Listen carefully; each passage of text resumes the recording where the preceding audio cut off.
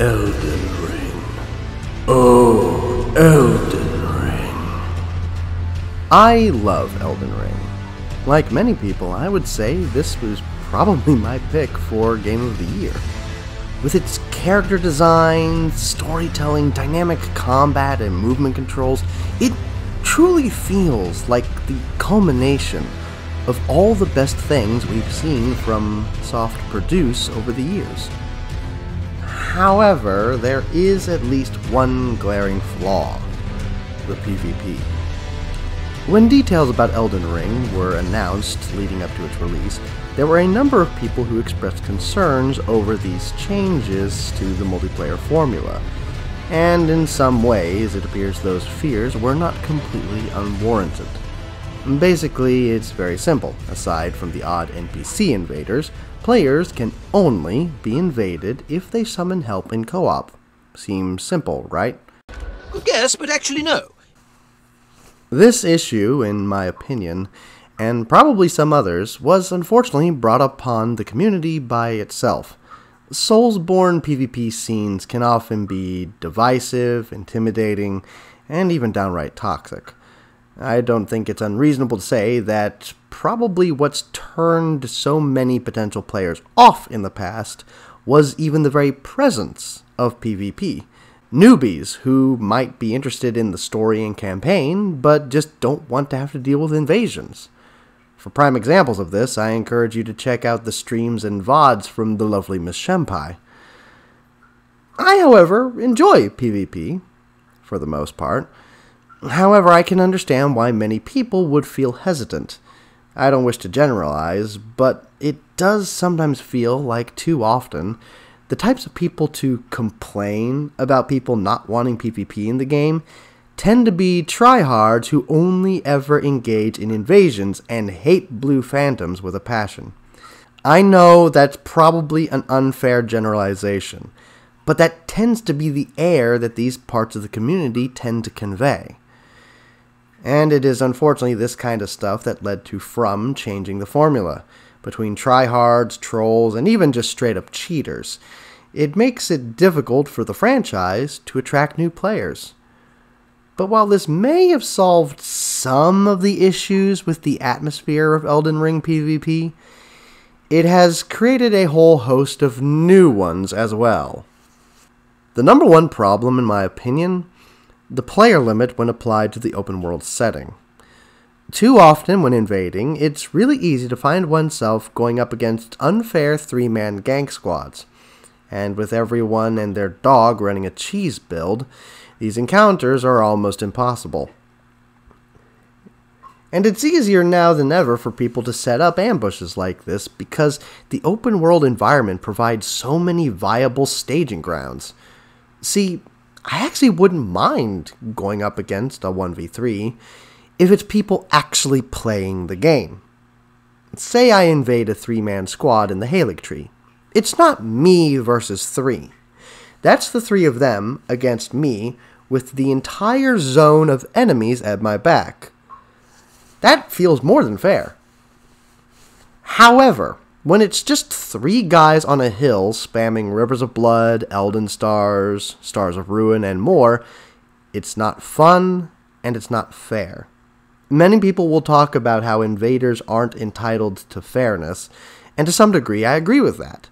But when your prospective target isn't even playing the game and it feels like it's literally designed to be a meat grinder for you, after a certain point it just doesn't feel worth it. I believe there's a way to avoid/fix this, but I'll get to that in a minute. So, with all these questions in people's minds about the state of PvP, I took to the subreddits with a very simple poll. Which From game do you feel has the most balanced PvP? I only really posted this to the Dark Souls 3, Bloodborne, and Elden Ring subreddits because I felt that would get me the data I needed without spreading myself too thin. And I discovered something interesting about people's reactions to these polls. I honestly should have seen this coming and probably could have phrased my question differently. But I feel I got the results I needed in the end. My definition of balance is different from many of theirs. Where most of the replies to the poll seem to be thinking in terms of weapon build versus weapon build balance, I was thinking more in terms of the overall user experience balance of PvP as a feature of the game. Naturally, the Bloodborne Reddit showed bias towards its own title, with DS3 coming in a very close second. This is pretty much what I expected. What surprised me were the other two. In the DS3 subreddit, DS3 got around 51% of the votes, and DS2 came in second, leaving my beloved Bloodborne with a mere 10.64%. Damn. And even in the Elden Ring subreddit, while it was much more of an even spread there, Dark Souls 3 and 2 took the first and second places respectfully, with Elden Ring being third? Seriously? And Bloodborne in fourth? Okay. Someone needs a saw spear up their pork hole. But seriously, it's interesting. Unfortunately, like many people, I'm not a big fan of DS2, so I can't really speak about its PvP. I understand many people felt like it's where magic truly shined prior to Elden Ring, but beyond that I don't really have any personal experience to form an opinion on. So instead, let's examine how multiplayer works in these games, and why I personally feel Bloodborne has the most balanced PvP implementation in all of FromSoft. Dark Souls 1 operates on the player being in one of two states, human and hollow. You can invade people to steal their humanity, which of course, being human, makes you a target for invaders.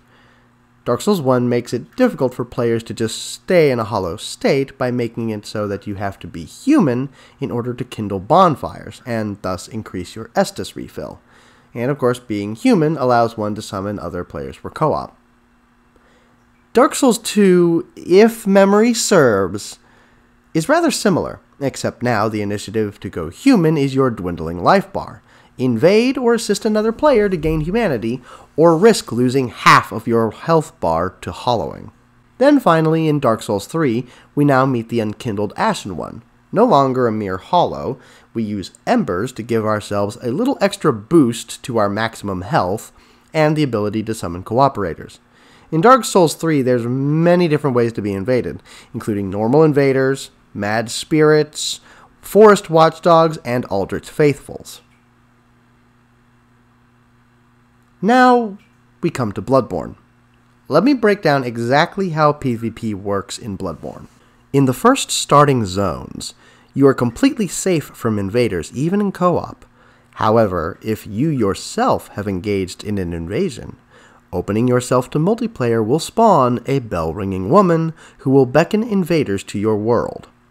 In later zones, even if you haven't invaded, the bell woman will still show up if you beckon a cooperator.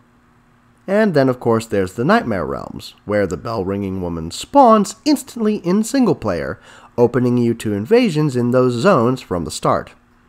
To me, this is the optimal balance of experience between those who want PvP and those who don't. It eases you into co-op PvP by making the starting zones safe, and even in later zones, if you don't want invasions, you just have to kill the bell woman. You have the ability to turn invasions off, you merely have to earn it. And she's usually pretty easy to find, too, due to the constant fucking bells she's clanging on. And on top of all this, please do correct me in the comments if I'm wrong here, but I'm pretty sure the player limit in PvP caps at 2 cooperators with the player and 2 invaders. This is brilliant, if you ask me, and if Elden Ring had handled PvP like this, things would have been so much better for both PvPers and PvEers. And the crazy thing is, Elden Ring already has what it needs to do this thematically. Here's my rundown of how I think PvP should have been done for Elden Ring. Invasions are caused by spirit summoner snails. Invasions can be ceased by finding and slaying the snail wherever it hides. In Limgrave, Weeping Peninsula, and Liurnia, no snails will spawn unless you engage in an invasion there. White Mask Vare is open for business after all. Pretty much every zone after that, including the underground sections, summoning a cooperator will spawn at least one snail somewhere. Legacy dungeons, such as Stormvale, Rea Lucaria, Castle Morn, etc., will also spawn a snail in co-op. At least 2 zones are prime candidates for single-player invasions, and that's Mohg's zone with his bloody fingers, and the Volcano Manor with Rykard's recusants. These areas would already have a snail spawned when you enter their boundaries. Next is player limits. Here's how it should go. You activate a Taunter's Tongue or summon 1 cooperator, 1 invader. You summon 2 cooperators or Taunter's Tongue with 1 cooperator, 2 invaders. And obviously Blue Phantoms count as cooperators for these limits. I personally feel this would drastically cut down on the issue of gank squads. A 2v3 may still technically be outnumbered, but it feels way more fair than a forced 1v3. Also, a quick note on the invader factions, if you can even call them that. Invader titles should determine friendly fire. Recusants would be incapable of harming other recusants, and same for Bloody Fingers. But if a recusant and a Bloody Finger should invade the same world, they may choose to work together or not. And finally, a thought about the arenas. Lost had a very good point on the subject of duels. The duelist community has a set of self-imposed etiquette, which unfortunately doesn't work in Elden Ring as well as it did and might have in past games, considering how much more damage players deal to each other. Duels are over so quick, they're not as fun as they could be. Lost's suggestion was basically making arena fights best 2 out of 3 or something like that. I'll link his video down below. I'd like to go a step further and say that in addition to that, arena battles should let all combatants use their flasks, but with the allotment cut in half as if they were summons. Different modes could allow or disable the use of Great Runes. So you could still heal in arena battles, but your healing, you'll have to think carefully about how much healing you give yourself by determining the allotment of your flasks, because it will be reduced. There won't be any hosts in arena battles, you see. I know there's probably no point pining for something like this, but I can't help but feel like it just would have made more sense for the game to be like this, as opposed to the frustrating, toxic environment we see now. Will PvP get better? I don't know. If From can open the arenas and do something about all these fucking AFK farmers, it might be passable. Unfortunately, many of the changes I'd like to see made are probably just too impractical to implement at this point in the game. Still, it's an amazing game, and there is fun to be had even in PvP, if you know where to look. So, until then, if anyone wants to fight me in Yharnam, just ring my bell, baby. Then we can enjoy a good, honest hunt. Cheers, Tarnished.